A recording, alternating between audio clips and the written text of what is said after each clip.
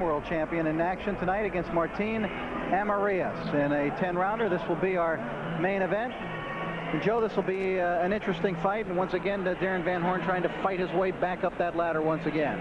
Yeah, it will be interesting because Martin Amarillas is a very, very qualified opponent for Darrin Van Horn. And I think Darrin Van Horn, unfortunately, we really didn't get to see him fight Iran Barkley. In that last fight against Barkley, he came in with a hand injury in the flu. And I know that. I was there with him the night before, and I had seen how sick he was. Never got a chance to really get on track against him. And I think tonight you're going to see, of course, it won't be Iran Barkley in front of him, right, but it will be a better Darrin Van Horn, one that really could have done this against Barkley and maybe fared a little bit better. Well, in reference to the Barkley fight, even Darrin Van Horn going into that fight appeared to know that there was something wrong. We talked to him about the Barkley fight. It certainly is not an interesting, it is an interesting situation for him, but not one that he shies away from. But he figured he had some problems going into that bout. I had almost like a hairline fracture in my right hand. I thought, and I went to the hospital that night, like around 11 o'clock, and I was there from 11 o'clock at night until like 7 o'clock that next morning. I was up all night, and the doctor recommended me not to fight, and so I didn't fight. At least I didn't think I was going to fight. You know, we called the fight off. And I finally went to sleep after like a rules meeting or something. I finally went to bed at 9 o'clock. I was up all night, all day. And then I finally went to bed about 9 o'clock. And then my dad woke me up about 3 o'clock and said, "Darrin, you can't pull out." And I said, "Why?" And he said, "Well, there's too many things involved here. And because there wasn't a clear break where you can see and justify, I could have been lying, at least from their standpoint." So I just went on ahead with the fight. I knew I got hit with a left hook, and that was it. Like the first time I went down, the referee asked me if I was fine, and I could have gave him the square root of any number he threw at me. And then when I got back up, I went down again, more of off balance, and he said, "Are you fine?" I said, "Man, I'm just fine. I don't have any legs left." And that was why it was called, because I guess, you know, I just said I didn't have any legs, and he stopped it. After you're being treated a certain way for so long for being a champion, and then not being a champion, you get treated so much different because people tag you as a champion and treat you in a completely different way, which is the way that I'd like to be treated. But unless you have that championship, you don't get treated that way. And that just gives me more, like after I lost the first time, that gives me more desire to be back up where I was, because it's like night and day. Well, after I graduated from college, and with the economy the way it is, where it's hard to find a job, I've come to a realization that, you know, I don't want to have a job. I don't want to go out and get a job. And I see if I did want to get a job, it's not going to be that easy to go and get one. So I can see that I'm going to make my mark in this game, and that I can very well do that. But I have to set a goal and go after it, which up until this time, I never have done. I always thought, well, you know, if I don't ever do anything in boxing, right when I get out of college, I'll go join a network and do something on cable and be a big-time broadcaster. And it doesn't work like that. And there is Darrin Van Horn as he gets ready now. He's into the ring and ready for this action tonight. His opponent this evening will be Martin Amarillas, who is across the ring right now. And Martin certainly does not have the experience of a Darrin Van Horn. 17 fights to his credit so far. So he goes in, he feels that he has a very good opportunity to do something, a real chance of a lifetime. So the question is, what does he expect tonight in this bout and from Van Horn? Yeah, he likes to box most of the time. He likes to punch, give you 3-4 punches, and he likes to use a lot of side movement. That's what he does, and he has he got a good combinations, but I don't think he hits hard enough. I never been knocked out, so this is not an exception, and I'm seeing he's been knocked out, so I'm gonna go for it. So he's ready to go for it. You heard from him, Martin Amarillas, ready for a real chance tonight to make his mark in the boxing world and put his name in the boxing map. Can he do it? We're going to find out. And now for the ring introductions of both fighters, we go up for our main event to Danny Valdivia. Al Goosen Promotions, in conjunction with 10 Goose Boxing Club, presents the Friday Night Fights main event of the evening. Light heavyweights, 10 rounds. Judging at ringside, Dick Young, Vince Delgado, Luke Filippo. Our third man in the ring, Mr. Lou Moret. In the red corner to my right, wearing dark blue trunks, from Nogales, Sonora, Mexico, fighting out of Pico Rivera, California. He represented Mexico in the 1988 Olympic Games with a professional record of 10 wins, 7 losses, 7 wins by knockout at 175 pounds, Martin Amarillas. In the blue corner, wearing white trunks with blue trim, from Lexington, Kentucky, with a professional record of 48 wins, 3 losses, 27 big wins by knockout at 173 pounds, a recent graduate of the University of Kentucky, the former IBF junior and super middleweight champion, Darrin, the schoolboy Van Horn.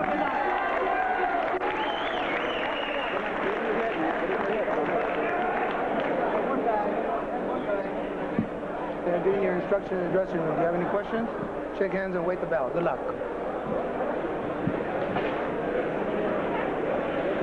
And here we got the tail of the tape. 6'2" for Amarillas. That's the number that sticks out in your mind more than anything else right here. But the age difference, 3 years, Amarillas, a little bit older. A little bit longer reach, of course, comes along with that 6'2" frame. But the speed factor, I think, is going to be the biggest asset in Van Horn's favor, and the size for Amarillas. And so here we go into round 1. There's Darrin Van Horn in the white trunks. Joe, at 23 years old, he's had 51 fights. That's amazing. Well, that's what happens when you turn pro at 16. And Darrin did turn pro at a very young age in Kentucky. Had a lot of fights in between, was groomed the right way by G.L. Van Horn. His father was a very good trainer, very smart boxing man. He's been around a long time. And just 23 years old with that many fights. Martin Amarillas starts off by forcing the action, coming forward. And Darrin Van Horn is a fine boxer. Well, this is something that Darrin Van Horn couldn't do against Iran Barkley, number one. He didn't look like his full concentration was there with all the problems he was having. Right when he stepped in the ring, I noticed that. And the other thing was, Barkley was so vicious that night, on top of him so quickly, he never had a chance to get on track. And this is really what he should have been doing against Barkley had he had the opportunity and the chance to do it. Amarillas, as you can see, looks as though he has some real style to him. Certainly does, and I'll tell you, he looks a lot trimmer. His body has been transformed a little bit more. He looks a little bit more sleek around the rib cage, and his shoulders look good and strong. So he probably took this fight very seriously and trained very, very hard for it. Landed a good little body punch in close as he charged at Van Horn. He's had several weeks to prepare for this fight, so it's not surprising that he got into good shape.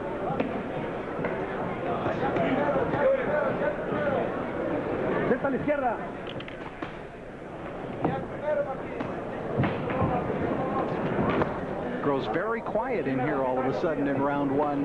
Joe, it's like the fans expecting something and getting ready to explode at the first sign. But hardly a murmur from them right now. Well, right now it's the first round. It's a feeling out process, and believe me, these two guys will start throwing some bombs after we get into the second, third round here. But right now it's just a feeling out process, and both of them want to see what each other has as far as speed and power. Amarillas fought just 3 weeks ago at the Forum. He KO'd Billy Mitras in 6 rounds. Joe, you saw that fight? I saw that fight. What was your impression of him? Well, he looks a lot sharper. That's what I said. It was just 6 weeks ago, and his body looks like he's a lot more tight and a lot better shape. And he had a difficult time with Billy Mitras, but Mitras very awkward. Nice double left hook by Darrin Van Horn. Went from that left hook from the head right down to the body, which is so hard to do, but it's a good trick, and he pulled it off really nice. And Amarillas countered with his own left hook. So the first round close. Van Horn moving in now and beginning to back Amarillas up a little. Haven't seen much of that so far here in round number 1. Van Horn, a 2-time world champion. Amarillas trying to fire out with combinations to end round 1. Double left hook, head of the body, and there was the counter hook by Amarillas. Of course, Van Horn was rolling away from it, so a lot less impact than it might have looked at the time. But here we go into round number 2. Amarillas, a pretty good boxer, as you can see so far. He's got a fine left hand, and he's putting it to good use so far. He landed that good left hook that Joe was talking about. And Van Horn, probably not familiar with the opponent, just trying to adjust now to what he's got in front of him. And I'm sure Darrin Van Horn's a little surprised at how big this guy is, Amarillas. He is a big light heavyweight at 6'2". But he just, when he came in at Van Horn, who just caught Amarillas with a little left hook off the glove, but he put a little pressure on Van Horn earlier in the round with a good right hand left hook. And I'm sure Van Horn felt those punches because he's a strong-looking guy, Amarillas. Amarillas did fight Anthony Hembrick, who would be a future opponent here of Van Horn, as we were talking about, and Hembrick stopped him with cuts. They fought in Jakarta, Indonesia. I asked him if he was nervous about this fight. He said, no, not at all. Not really. He was nervous before the Olympic Games, but that's been about it. And he really does not fear the punch of Darrin Van Horn. Well, and you can almost sense that at the way he's walking right in Van Horn, and landed a good little short right hand on Darrin just then. Van Horn has really got to get a stiffer and steadier jab going to keep Amarillas off of him and work a little body shots. Slow him down a little, because Amarillas is anxious to get in like that on Van Horn. So we've seen some surprising things going on so far tonight here at the Country Club in Reseda. And so far, an excellent account of himself being given by Martin Amarillas against Darrin Van Horn with a record of 48-3. And believe me, he has only been defeated by outstanding boxers, just two men, Gianfranco Rossi and Iran Barkley. And you know you've got to respect the power of Darrin Van Horn. When he fought Lindell Holmes, so what I really felt was one of the tougher guys in that 168-pound division, he stopped Lindell Holmes with a body shot. Yeah, he really dropped him. He really dropped him. It was one of the most vicious body shots I had ever seen, and just stretched him out like he had been hit on the chin.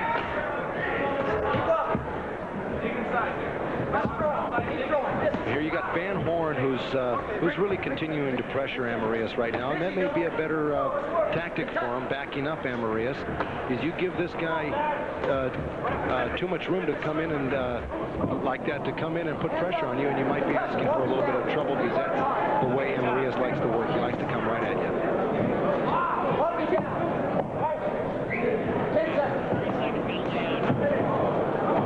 All right, and we're coming to the end of the round here.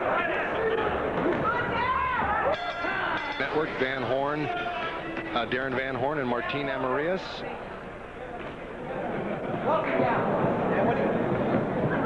What would you expect now out of Darrin Van Horn? Do you expect him to try to pick up the pace? Well, or what? you know, as we saw at the last part of that second round there, he was doing, and Amarillas backing up Van Horn. Exactly the point I was making early in the round. It looked like Van Horn is going to fare a little bit better if he pressures Amarillas, because Amarillas doesn't look comfortable going back and punching as much as he does coming forward. And you saw when Van Horn backed up there, he got hit with a good three-punch combination. Come on, Darrin, you got to walk him down. Get in there and work.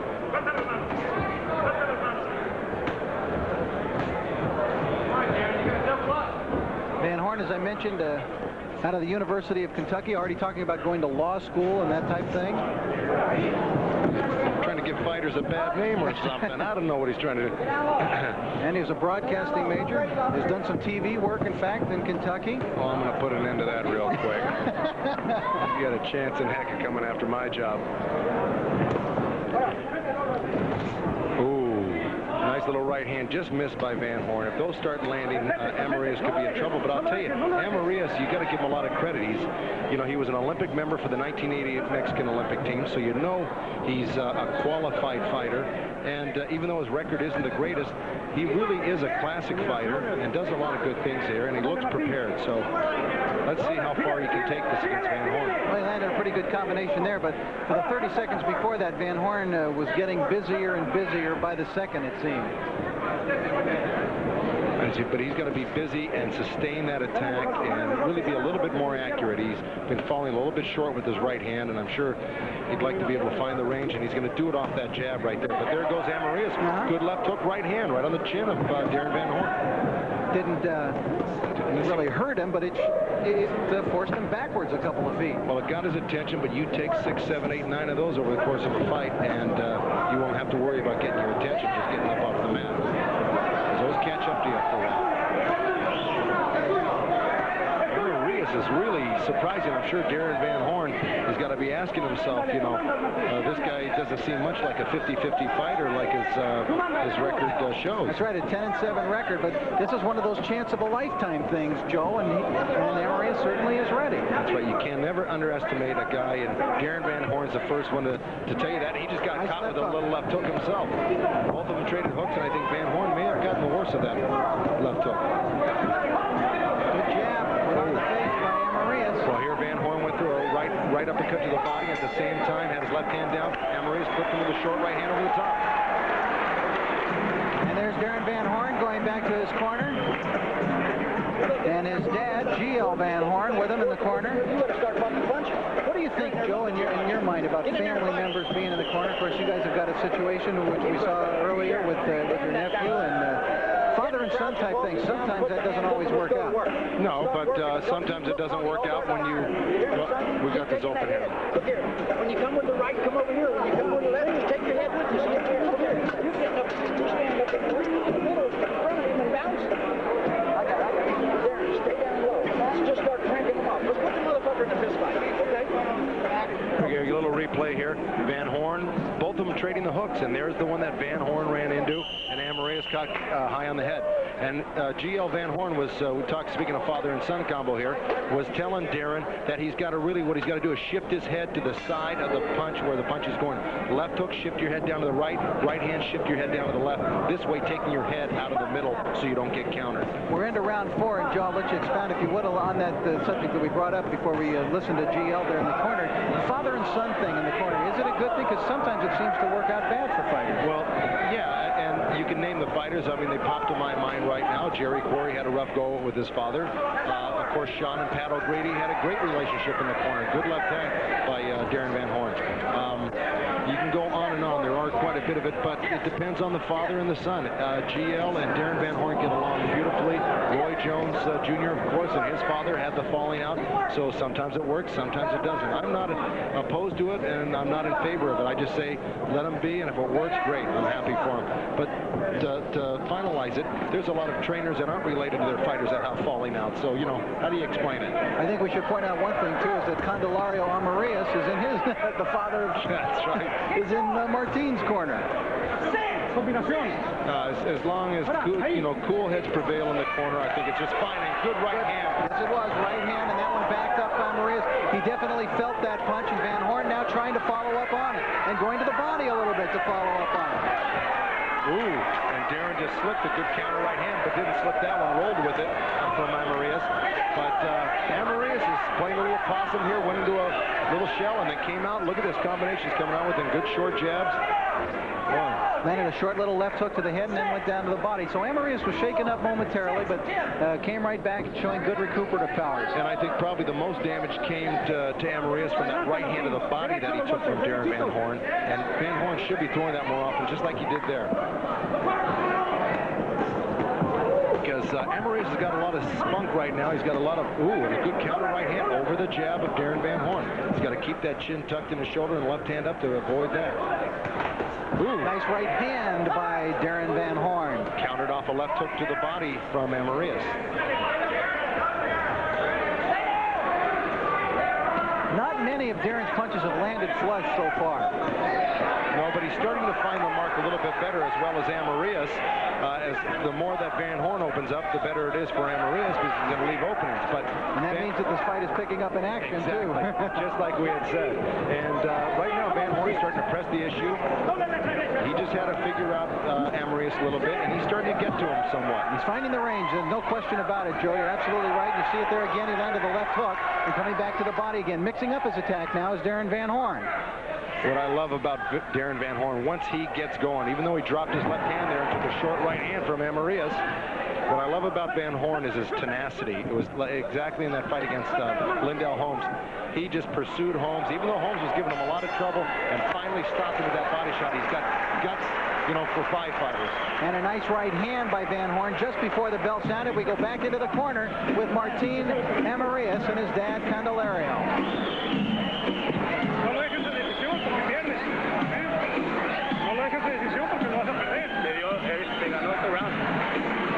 All right, giving him the old fan treatment. It is warm as we mentioned here in the country club in Reseda. But they have to be happy with what they'd had up till maybe the last minute and a half of that round when Darrin Van Horn, Joe, finally seemed to find the range. Yeah, and I think Darrin Van Horn is pulling these rounds out by being a little bit more active, but it looks like Amarillas is in each of these rounds and considerably dangerous still. And here's that little replay of Van Horn throwing that flurry with that right hand sneaking through, left hook, and there was the final right hand that finally got through. His tenacity paid off with those 6-7 punches. There's a little left hook to the body from Amarillas, and there's that counter right hand over the top because of it. That's why going to the body early is real dangerous, because that man's usually sharp enough to counter you if you're pulling back after that body shot. This is round 5. You're watching Prime Championship Boxing. And the former champion in action tonight is Darrin Van Horn in the white trunks.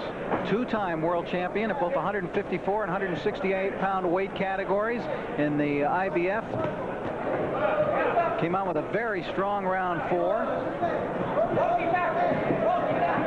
Martin Amarillas in the black trunks.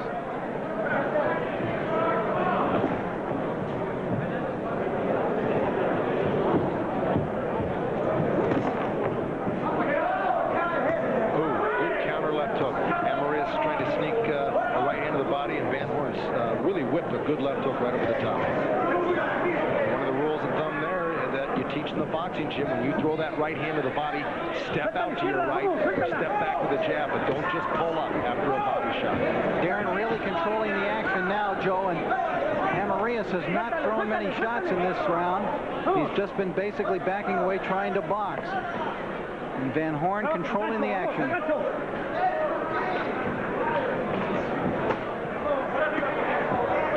Questionable body shot there. It was a little bit low. Van Horn just shakes it off, and Lou Moret, the referee, doesn't really acknowledge it, but if you saw it happen again, I'm sure he'd tell him to keep the punches up. A little good right hand just grazing, left hook from Amarillas.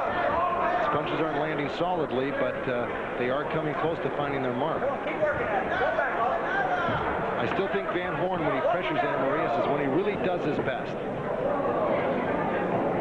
See, like that. Neither man has been down, neither man marked so far. Van Horn's punches are heavier. Amarillas in the first 3 rounds enjoyed some success.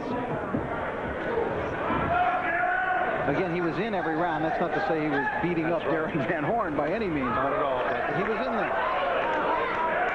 He's a skilled fighter with 2 arms, 2 legs like Van Horn, and you know he's going to get his shots in. This is not just some guy they put in here with Van Horn to make Van Horn look good. They wanted to give Van Horn some work and to give him some tough competition, and this guy's got an opportunity to win this fight if he tries hard just like this and keeps punching like that. Now he's getting busier here at the end as we near the end of the round.